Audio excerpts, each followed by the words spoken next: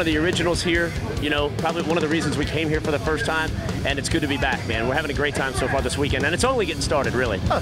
It's only Friday. I know. People are packing in, the trucks are good, the entertainment's good. I like the new look on the truck, too. You've had a couple different looks over the years, you know? We had painted, airbrushed, upside down in the pond. Yeah, I remember that one. That look wasn't that good. No, that was not one of your better ones. But this look, it looks good.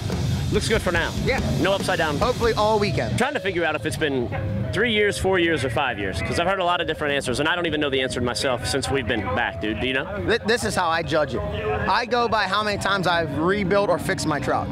That's like 12. Here we go. So it's 4 years. That's like 12 in the last 2 years. Right. It's a dog years or something. It's very... I'm thinking it's 4. Okay, I think you're about right. So 4 mega truck years is like 12 normal people years. Oh, you can count the divorces and the broken parts and all the stuff, dude. You know, it's crazy.